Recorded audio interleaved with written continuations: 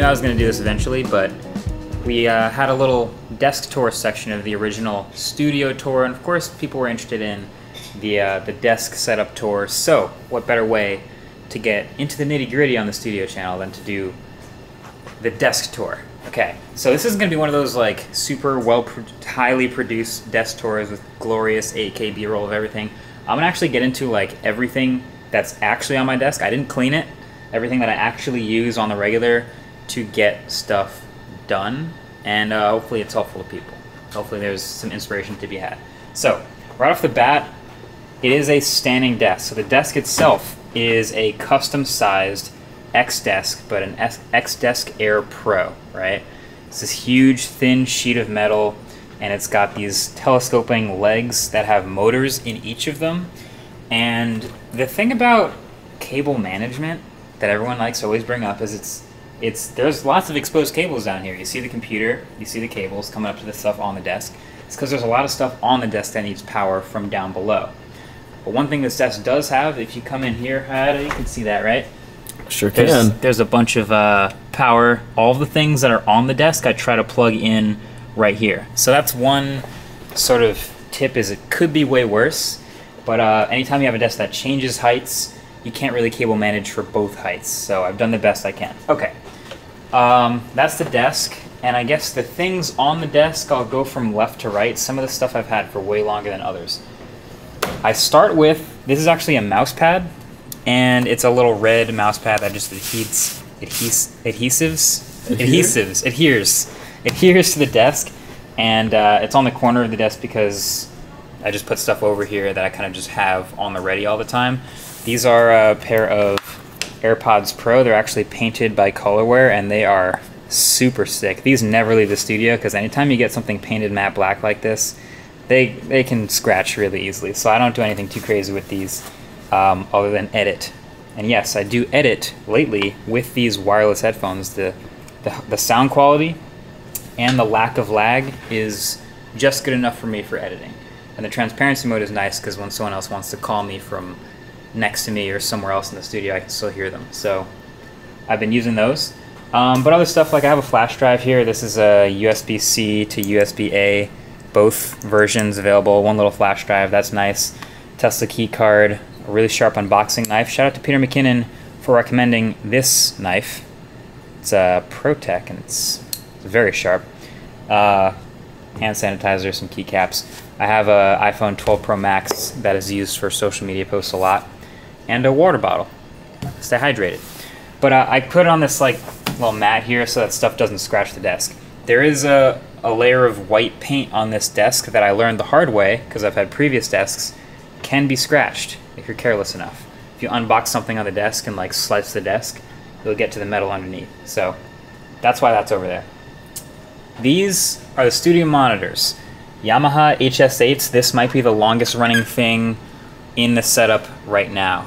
8-inch woofer, 1-inch tweeter, and they sit on these Oralex acoustic little foam pads, and they're on this just so that they don't like rattle on the desk, and they're totally isolated. These sound amazing. They're extremely accurate and can get very, very loud. And they're driven by the Apollo Twin, which I'll get to in a second. But if you ask Andrew or somebody else like out in the studio, if I'm like editing and it plays a sound of like my voice, it might sound like I'm actually talking to them, so I have to use the headphones most of the time, otherwise it sounds like I'm talking to people through the speakers. Can confirm. Yeah. So other than that, that's the main audio stuff you've seen. This is a Promise Pegasus 1, 2, 3, 4, 5, 6, 7, 8. So that's 8 times 12. I believe that's 96 terabytes of hard drives in here, and they're just backups. So a lot of people asked about backups for like footage or video files.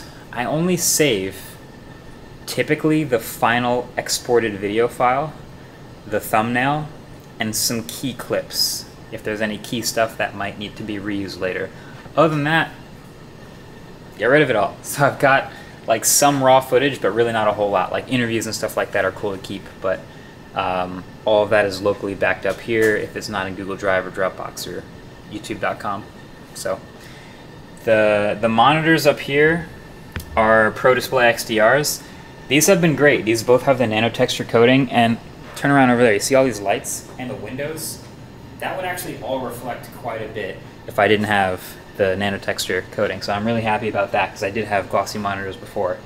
And this has been a huge win. I am a side dock person, so if I'm ever in here, you can see the apps I have open. Yeah, I used to be a bottom dock person, but I'm happy with the layout. I usually have some combination of windows open here. I got Discord open. I'll just go ahead and type a little eyeballs. You guys don't always see me typing in here, but well, I'll pretty much always be in here, so stay aware of that.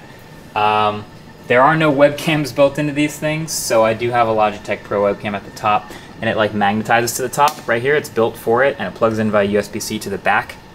And the other thing that plugs into USB-C on the back is the dongle for this MX Master 3. So this is my mouse of choice. It is laser etched. Logitech decided to go out of their way and put MKBHD on the mouse, which is cool. Pro tip though, for anyone who has one of these Logitech mice, you can either use it on Bluetooth or with the little dongle that comes with it, which is USB-A. Always use the dongle, but also if you put the dongle too far from the mouse, like I used to plug it in the Mac Pro down there, and you have this huge sheet of metal in between, that was enough to get it like stuttering and have all sorts of weird lag and input issues with it. And so I found that just by bringing it up back here, it's easy, it doesn't lag anymore, and it's great. So big fan of that mouse. Been using the MX series for a long time too. And this is almost the same mouse pad. This is kind of a funny story because I had a different version of this mouse pad. It was like square and much more firm. And I like imported a couple of them from Japan. And as you use them, you like slowly wear down the fabric, and eventually they get kind of like old looking. You want to replace them. And I couldn't find them anymore. So this is the closest I could find, but I think they just stopped making them. I should have just bought way more. Either way, Blackmagic trackpad over here, and a Keychron K2, I believe. Is it K3 or K2? I think it's the K2. It's K2. Yeah, and it's got a bunch of custom keys, and it's nice and heavy and metal.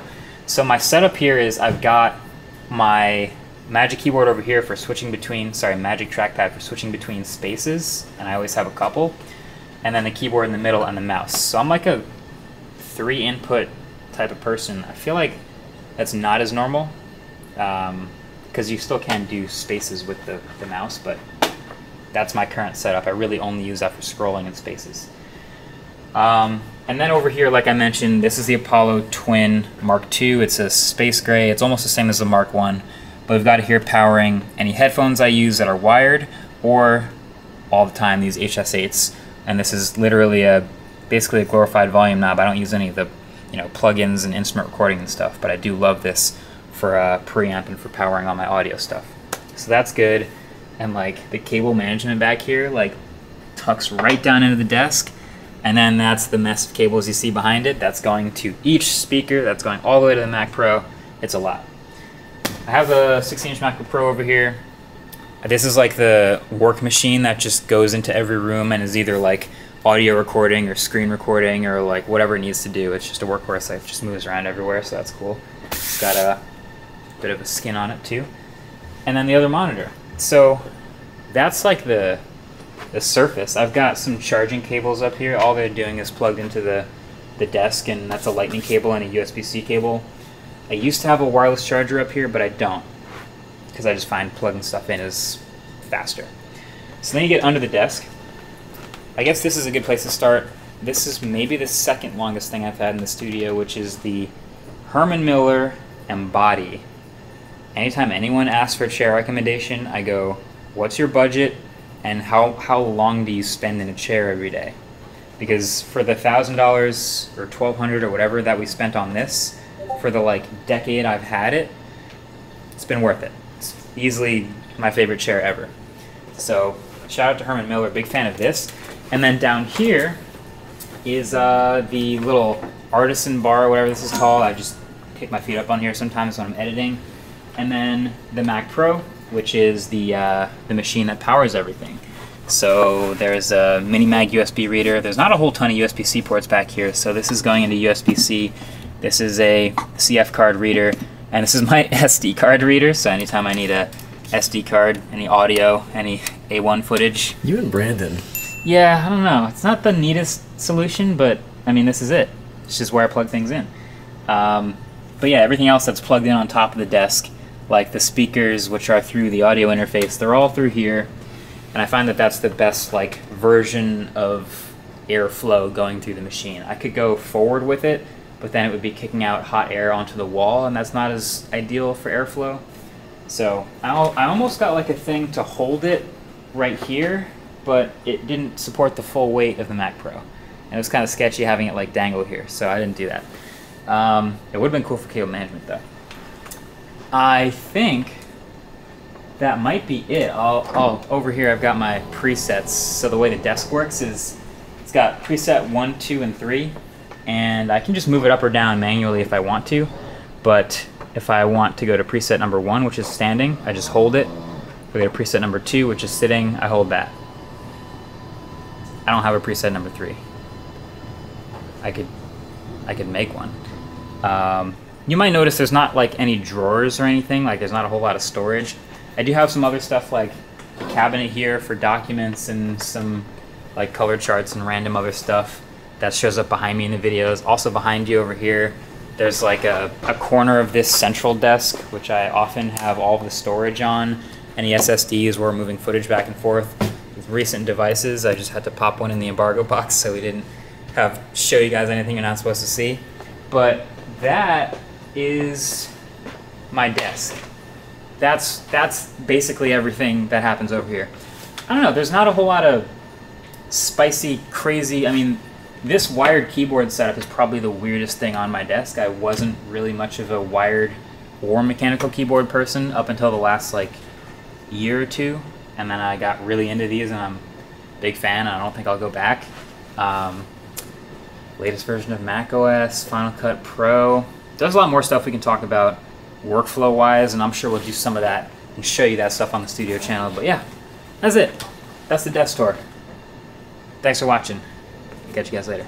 Peace.